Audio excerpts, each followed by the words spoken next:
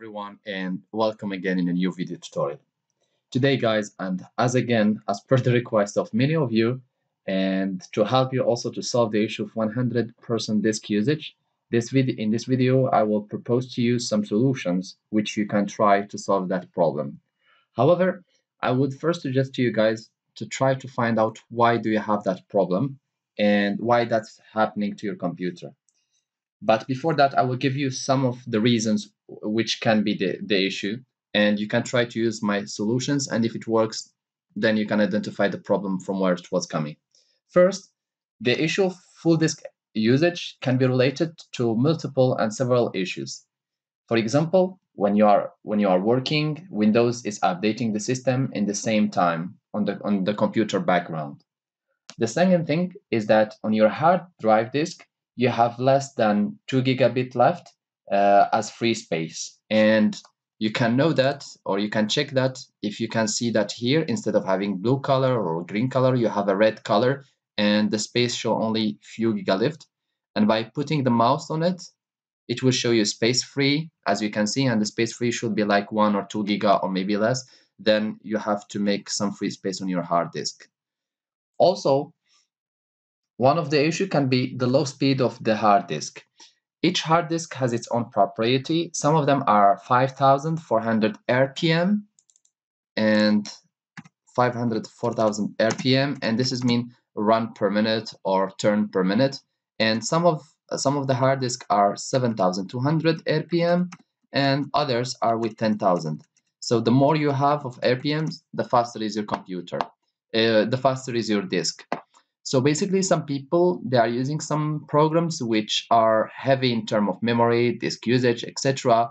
And they might, or maybe you have a processor which requires 7200 disk RPM, but you have only as a speed a hard disk with 5400. Then it can be that the issue. So it can be, as I said, the speed. The other thing is that it can be related to a virus on your computer. You see, for example, that you can see that by, for example, you don't have many files on the computer is new, you have only 10 gig of files, but you see that the hard disk here is full and red. Also, it can be related to accumulation of errors on the disk, and this can be done by, for example, sometimes you are in harsh, you don't want to come here and to click shutdown. So then what you do, you just press the button on the keyboard until the computer turns off, or you just unplug the cable, and this can lead to multiple errors or bad disks or bad sectors, and this can really damage the hard disk and it can even kill it. So we have been now describing the issue and what it can be related to. Now we are going to give solution. Now I will give you two type of solution, hardware one and software one. So basically the hardware one, what I will suggest to you, if you have some money, I will suggest to you, for example, to upgrade your hard disk. For me, I have 500 giga. I'm using a lot of files, downloading a lot of films. Then better for me to get 500 giga, an additional 500 giga, or even a terabyte or 2 terabyte if it's the case. Otherwise, you can get also the same hard disk with 500 giga, but you can get a faster one. You have 5400 RPM disk, you can try to get a 7200 or even 10,000 RPM. Otherwise, you can, if you have the old hard drive disk, you can switch to the new generation, which are faster, stronger, which are the SSD, and they are really faster than the normal disks. Also, you can try to make some free space on your hard disk by exporting all personal files, pictures, films, personal videos. You can put them to an external hard disk to save space, and this might also solve the issue. If it's not the case, and if it's not what you are facing, or if it's not what you want to do, then I will give you the software solution or the setting solution. First of all, we will go to our taskbar. You might have it here on the down. I have it on the left. And you click with the right button of the mouse and you open the task manager. So from here, guys, you will go to on the task manager. If you don't have the view like this, don't worry. If you have this view, it's just because you are showing less details. So you click just on more details.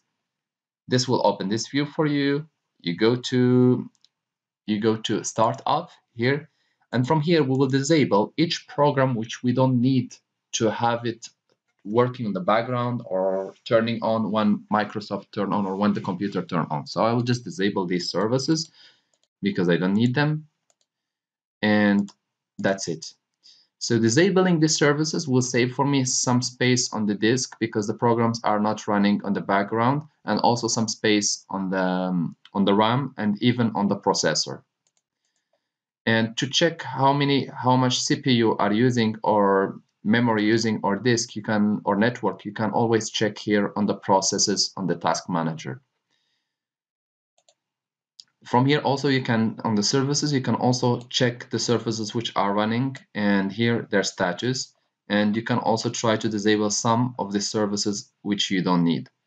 To do so, you can also do it either from here, or you can just go to your search tab and you type services. This will be able to open the services, or you just go to msconfig, you type msconfig and you open the system configuration. Let's do one by one. So first of all, for my general startup, I selected selective startup, so it just turn on or run the things which I wanted to be run when Windows is turning on. On the services, I will deselect each services of programs which I don't need. For example, I have Adobe Photoshop and there is the update happening at the same time. I will just turn it off because I don't need it. And you can even click here to disable it. You can just click disable or enable. And you will look for each service which you don't need. However, please be careful, do not disable the ones related to Windows because those are related with the Windows are very important, like updates, security reasons. So please don't disable the ones which you don't know about. If you want to know which one to disable, you can always get a look on the internet and you can choose which one to disable, which one to not. And after doing what you want, you just click apply and you click OK, and this should solve the issue.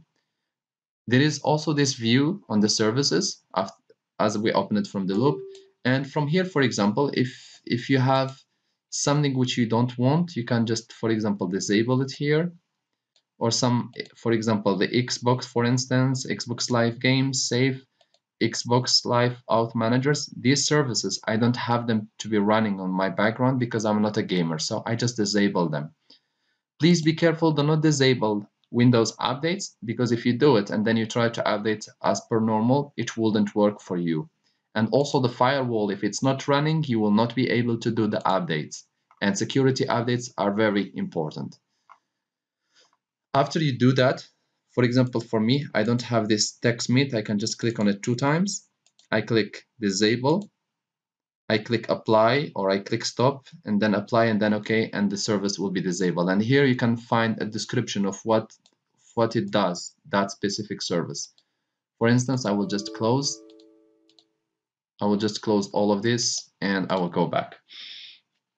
That's from one side. From the other side, we will go and we will make sure that we are setting our updates how they are delivered. So we'll just type again settings and we will open, and then we will go to updates and security. And from here, we will click from Windows Updates, we will click on Advanced Option. Here, you have to select Notify to schedule a restart, because if it's the automatic one, then you might be doing something and your computer is restarting automatically or something, so you don't want to be bothered. And from here, you have to choose how updates are delivered. By default, you will have it on. This section means that your computer will be updating other computers on the same network. So I would suggest to you just to disable it because it's consuming your internet, your processor, etc., and even your disk. And then we'll go back. And you can also go to privacy settings and you will go to background application. And from the background application, you can disable each application which you are not using, like Microsoft Edge, People, Phone. All these applications, if you don't need them, you disable them, and then they will not be using the background space.